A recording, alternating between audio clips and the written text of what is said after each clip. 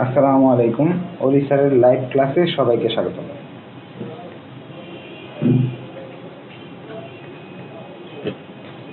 আজ আমরা business statistics বইয়ের প্রথম অধ্যায় ডাটা ক্লাসিফিকেশন এর অ্যাকাউন্টিং ডিপার্টমেন্ট 2018 সালে একটা অঙ্ক করব শীটের বাইরের।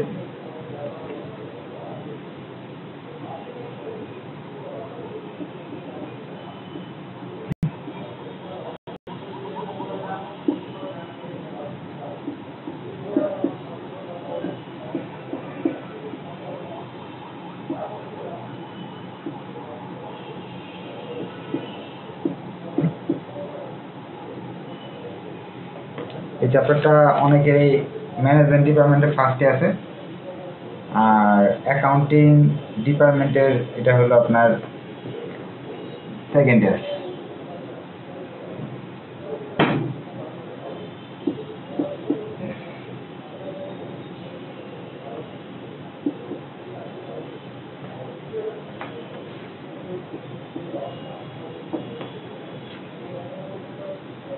আমরা আজকে এই পরিসংখ্যানের প্রথম ক্লাস করব চ্যাপ্টার 1-এর। এই ক্লাসের বেসিক জিনিসগুলো যারা একেবারে স্ট্যাটিস্টিক্স বুঝেন না, ফেল করছেন, তাদের বেসিক জিনিসগুলো নিয়ে ক্লিয়ার আলাপ করব, কথা বলব।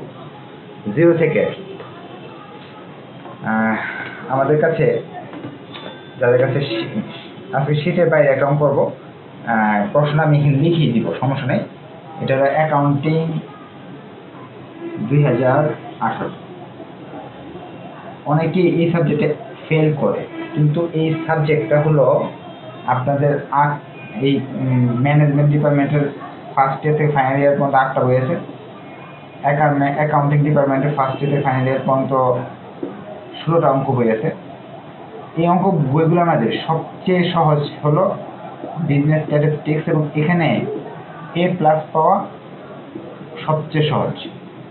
প্রতি অধ্যায় থেকে 3 থেকে 5টা সর্বোচ্চ অঙ্ক বলে একটা অঙ্ক হুবহু কমন পড়ে, এমনকি সংখ্যাগুলোও চেঞ্জ করে।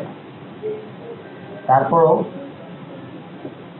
অনেকেই ফেল করে। আপনি বলবেন ফেল করার কারণ হলো একটা, সেটা হলো থিওরিগুলো ইংলিশে, তাই ছাত্র বানায় বানায় ইংলিশ লিখতে পারে না। এমনি বাংলা সাবজেক্ট যদি হইতো তাহলে বাংলা উল্টাপাল্টা বাংলা লিখে দিত, অঙ্ক দিয়ে দিত 2-1টা, হইলে হইতো, না নেই। এখন এরকম কিছু সংখ্যা দেয়া আছে। আমি আমার এই ক্লাসগুলো আপনারা করবেন, ইউটিউব থেকে দেখতে পারেন, অথবা প্রাইভেট গ্রুপে সবগুলো ক্লাস টেস্ট থাকে, সেখান থেকে দেখতে পারেন। আর শিটগুলো সংগ্রহ করে সেই অঙ্কগুলো সলভ করেন, ইনশাল্লাহ ভালো রেজাল্ট করবেন, A+ পাবেন। এরকম কিছু সংখ্যা দেওয়া আছে, দিয়ে বলতেছে যে make a frequency distribution table. প্রশ্নটা বলছে make a frequency distribution table.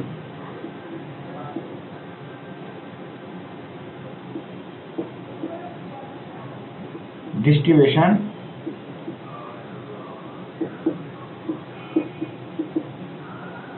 Frequency distribution table তৈরি করে দেখাও। এটা হলো প্রশ্ন। এরকম প্রশ্ন দেওয়া থাকলে আমি উত্তরটা কিভাবে দিব সেটাই আজকে আমরা আজকের ক্লাস থেকে শিখব। এটা আমরা ক্লাস 5 থেকে এই কাজগুলো শিখতেছি। আজকে আমি একটু ইংলিশে একটু বুঝাই দিব। ফ্রিকোয়েন্সি ডিস্ট্রিবিউশন টেবিল হলো এরকম একটা ঘর, যেখানে 3টা ঘর থাকে। এরকম 3টা ঘর থাকে, এটাকে ফ্রিকোয়েন্সি ডিস্ট্রিবিউশন টেবিল বলে। ক্লাস, টাইমার, আর শেষটা হলো ফ্রিকোয়েন্সি বা F লিখলো। এই 3টা ঘরকে কি বলা হয়? ফ্রিকোয়েন্সি ডিস্ট্রিবিউশন টেবিল বলা হয়। এখন প্রথম ঘরটার নাম হলো ক্লাস। এই ক্লাসটা আমাদের বের করে নিতে হয়, যে প্রশ্নে দেওয়া না থাকে। কিভাবে বের করবো এটা আমরা শিখবো। ক্লাস বের করার একটা সংক্ষিপ্ত সূত্র আছে, লিখবো ক্লাস ইন্টারভেল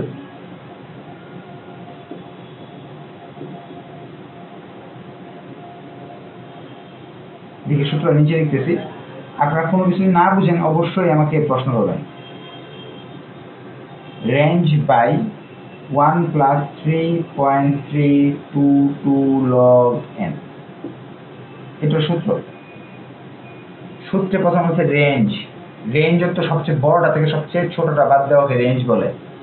এখানে সবগুলো সংখ্যার মধ্যে সবচেয়ে বড়টা খুঁজে বের করবো এবং সবচেয়ে ছোটটা খুঁজে বের করবো। রেঞ্জ মানে অর্থ হবে কি, সবচেয়ে বড় হাইয়েস্ট ভ্যালু থেকে লোয়েস্ট ভ্যালু বাদ দিতে হবে, এটার অর্থ এটা।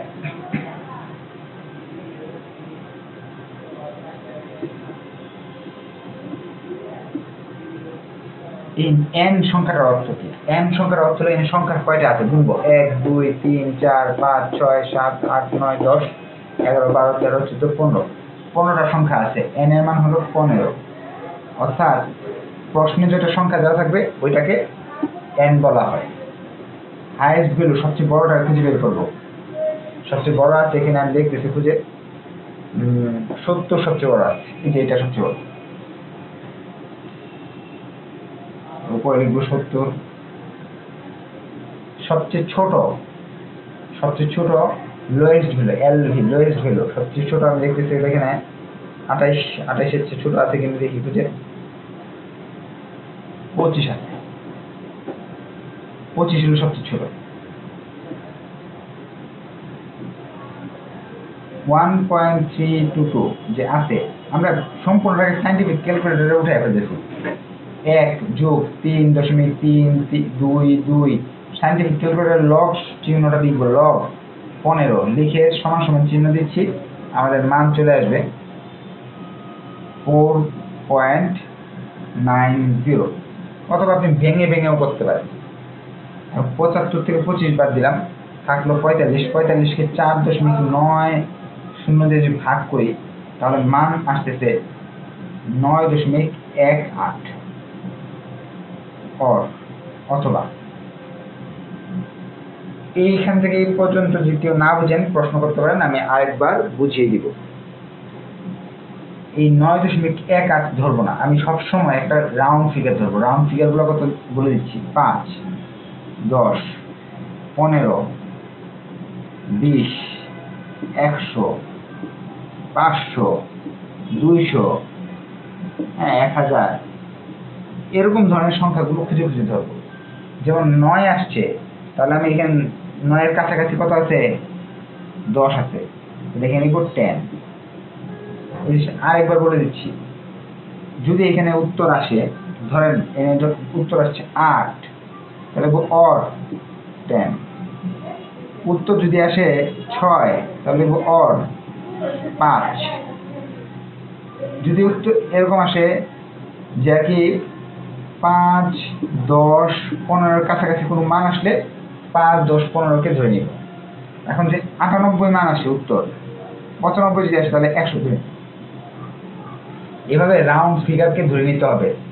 অর লিখে ওইটার কাছাকাছি কি আছে সেটা লিখবো। যদি 18 থাকে তাহলে লিখবো কত, 20।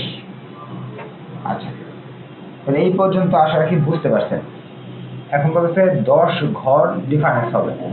সবচেয়ে ছোট কত ছিল, 25। তাহলে এখানে আমি নিব হলো 20 থেকে 30। এখন আপনি চাইলেই চলে 25 থেকে সবচেয়ে ছোট কত, 25। 25 এর যোগ করলে কত আসে, 35। আমি ইচ্ছা করলে 25-এর সঙ্গে এই যে 10 যোগ করে 25 থেকে 35 লিখতে পারতাম, লিখি এভাবেই, তাহলে সুবিধা হয়। সবচেয়ে ছোট কত, 25। 25 থেকে এই যে 10 যোগ করলাম কত হলো, 35। এই 35 আবার এখানে লিখবো। এই 35-এর সাথে 10 যোগ করলাম আসলো হলো 45। 45-এর সাথে 10 যোগ করলাম আসলো 55। 55-এর সাথে 10 যোগ করলাম আসলো 65। নিয়মটা আরেকবার বলছি, সবচেয়ে ছোট যেটা থাকবে এটাকে লিখবো আগে, ওটার সাথে 10 যোগ করো, 10 যোগ করে করে লিখে দাও। 65-র সাথে 10 যোগ করে লিখলাম 75। আমি সবচেয়ে বড় কত আছে, 70, তার মানে এই কত লেখা, 75। এর বেশি আর যাওয়ার দরকার নেই। সবচেয়ে বড় যেটা থাকবে ওই পর্যন্ত আমি যাবো, এর চেয়ে বেশি যাব না। এটা একটা রুল। এখন আপনি যদি চান এই রুলটা আপনি একজন প্রশ্ন করছেন সব ক্লাস কিভাবে পাবেন। এই গ্রুপটাতে আমি যে ক্লাস নেই সেটা হলো সবগুলো সাবজেক্টের ক্লাস নেই। যেমন ধরেন ফার্স্ট ইয়ার থেকে ফাইনাল ইয়ার পর্যন্ত 16টা সাবজেক্টের ক্লাস হয়। এখন এইগুলোর লেকচার শিট ক্লাস সব উল্টাপাল্টা হয়ে যায় বলে আমি প্রাইভেট গ্রুপে অল্প অল্প স্টুডেন্ট নিয়ে ক্লাসগুলো নিই।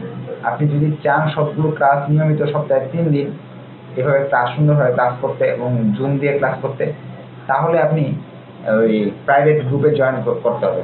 নামে মাত্র একটা ফি দিয়ে আমি এই প্রাইভেট গ্রুপে আপনাদের জয়েন করে দিব। যারা করতে চান আমার সঙ্গে ইনবক্সে অথবা মোবাইল নাম্বারে যোগাযোগ করবেন।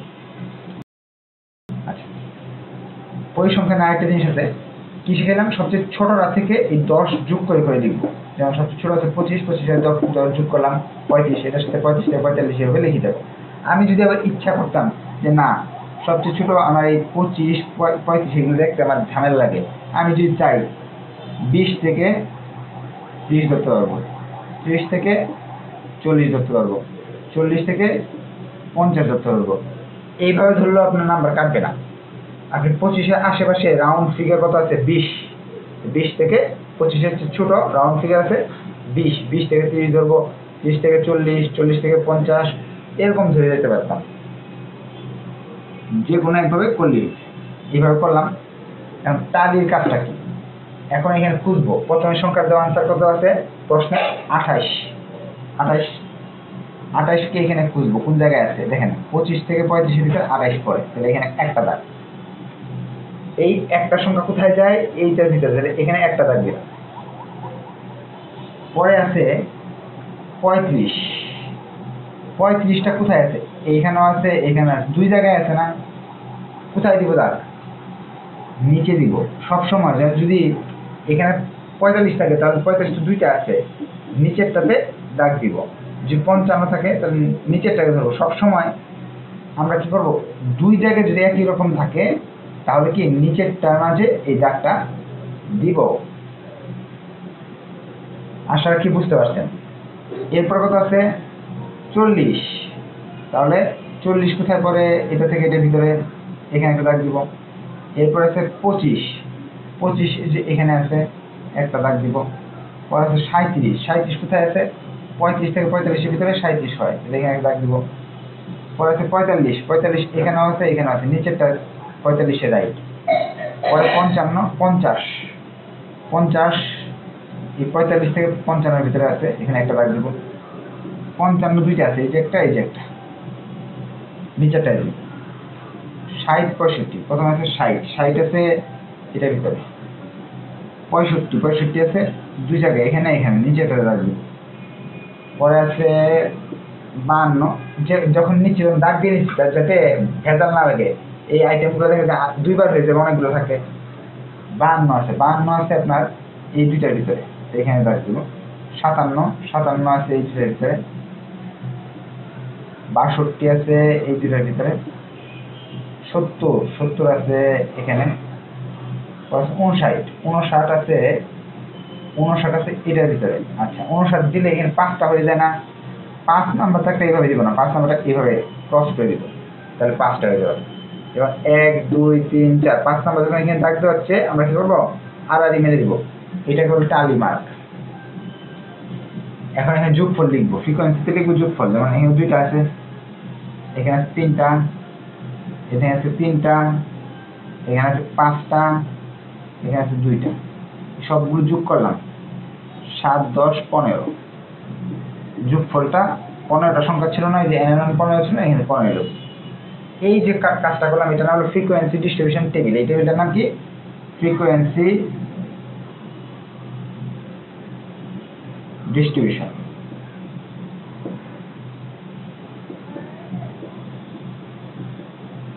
পরিসংখ্যানের কিছু চ্যাপ্টার আছে, এগুলা একেবারে পানি ভাত চ্যাপ্টার। ছোট একটা বাচ্চা, ক্লাস 5-এর বাচ্চা যদি দেওয়া হয় সেও পারবে। এই চ্যাপ্টারটা মোটামুটি কঠিন, যতটুকু করলেন আপনার কাছে যেটা লাগছে এটা তুলনামূলক কঠিন। ইন্ডেক্স নাম্বার, কোরিলেশন, রিগ্রেশনের চ্যাপ্টার আছে। আর যারা একেবারে দুর্বল তারা ওই যে আমি যে 3টা দিব বা 4টা দিব, এই অঙ্কগুলো মুখস্থ করে ফেলবেন, হুবহু আসবে ইনশাআল্লাহ। এই যে পদ্ধতিটা করা হলো, এটার নাম কি, ফ্রিকোয়েন্সি ডিস্ট্রিবিউশন টেবিল। বা ফ্রিকোয়েন্সি ডিস্ট্রিবিউশন করলে বললে এটা করতে হবে। এটা দুইটা পদ্ধতি আছে, একটা হলো ইনক্লুসিভ মেথড আর একটা হলো এক্সক্লুসিভ মেথড। আমরা যে পদ্ধতিতে করলাম এটার নাম হলো এক্সক্লুসিভ মেথড। কিছু না বলা থাকলে এই পদ্ধতি আমরা করব।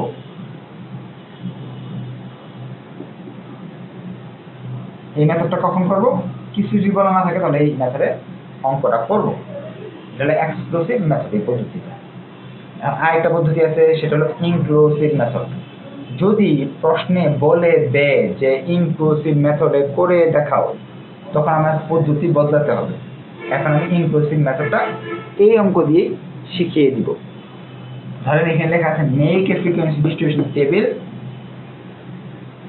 In inclusive method. এই অঙ্কটা ইনক্লুসিভ মেথডে করে দেখাও। সেক্ষেত্রে আমি এখানে লিখে দিচ্ছি যে ইনক্লুসিভ মেথডে করতে বলে, তখন আমি এই কাজগুলো আগে থেকে করব।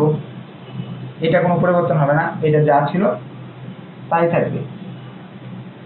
এই জায়গাটা শুধু পরিবর্তন হবে, এই জায়গাটা চেঞ্জ হয়ে যাবে।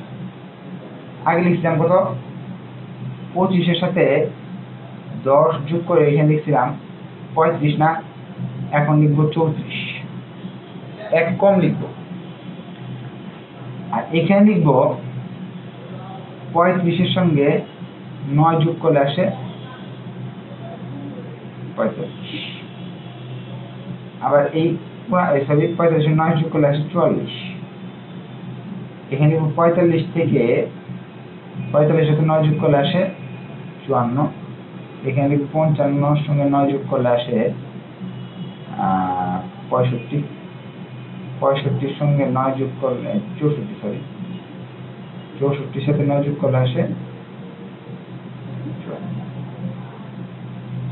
আবার বলছি, আগের অঙ্কে এই 10 করে যোগ করছিলাম, প্রথম সংখ্যাটার সাথে 10 যোগ করে গেছিলাম।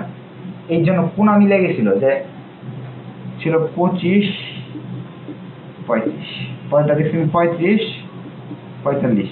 এই কোণার সংখ্যাগুলো সবসময় মিলতেছিল। এই কোণার সংখ্যা মিলাটাকে বলা হয় এক্সক্লুসিভ মেথড। কোণাকুনি মিলে যাওয়াটা হলো এক্সক্লুসিভ মেথড, আর কোণাকুনি না মিলাটাকে বলা হয় ইনক্লুসিভ মেথড। দেখেন এখানে 34 আর পরের সংখ্যাটা কত? 35। এই দুইটা মিলে নাই কিন্তু। এই পদ্ধতির নাম হলো ইনক্লুসিভ মেথড। এই ইনক্লুসিভ এবং এক্সক্লুসিভ মেথডে শুধু এই অংশটা পরিবর্তন হবে, আর বাকি এই সংখ্যা টংখ্যা যা আছে আগের মতোই করবো এবং এই উত্তরটাই আসবে। উত্তরে কোনো তফাৎ হবে না, কিন্তু এই ক্লাসটা চেঞ্জ হয়ে যাবে। এখানে কোনো তফাৎ হবে না, এখানেও তফাৎ হবে না, এখানেও তফাৎ না, এই ক্লাসটা চেঞ্জ হবে। ক্লাসটা কি? এই কোণাটা মিলাবো না, এক কম লিখবো। এখন আপনাদের ইনক্লুসিভ মেথড সাধারণত পরীক্ষা আসে না, তারপরও শেখানোর জন্য আমি শিখিয়ে দিলাম। নেক্সট ক্লাসে আমি লেকচার শিট থেকে অঙ্ক করবো। আপনার প্রশ্ন করতে পারেন যে স্যার একটা অঙ্ক লেকচার শিটের বাইরে কেন করাই নাই? আমার লেকচার শিটের যে 5টা অঙ্ক দেওয়া থাকে, সবসময় 4টা 5টা অঙ্ক দেওয়া থাকে, এইগুলো কিন্তু সাজেশনের অঙ্ক। অর্থাৎ এই 5টা অঙ্ক করলেই চ্যাপ্টারের সব নিয়ম ঠিক হয়ে যাবে। এখন 5টা অঙ্কই মোটামুটি জটিল থাকবে, এত সহজ থাকবে না, একটু জটিল থাকবে, একটু বড় থাকবে। প্রথম দিনে যদি বড় অঙ্কটা আমি করাই, তাহলে আপনি কি অঙ্কটা বুঝতে পারবেন না, ধরতে পারবেন না। এই জন্য প্রথম দিনে একটা সহজ অঙ্ক দিয়ে বেসিক নিয়ে জিনিসটা আমি ক্লিয়ার করে দেন। আগামী ক্লাস যখন করবো, বাকি অঙ্কগুলো আপনাদের কাছে খুব সহজ লাগে। যদি আজকের ক্লাস ভালো লাগে, অবশ্যই শেয়ার করবেন, মেনশন করবেন এবং আপনার বন্ধুদের ইন্সপায়ার করবেন যে অনলাইনে সবগুলো সাবজেক্ট পড়ানো হচ্ছে। যদি কেউ করতে চায় তাহলে করতে পারবে, ফ্রিতেই করতে পারবে এই গ্রুপের ভিতরে। ধন্যবাদ সবাইকে। আসসালামু আলাইকুম।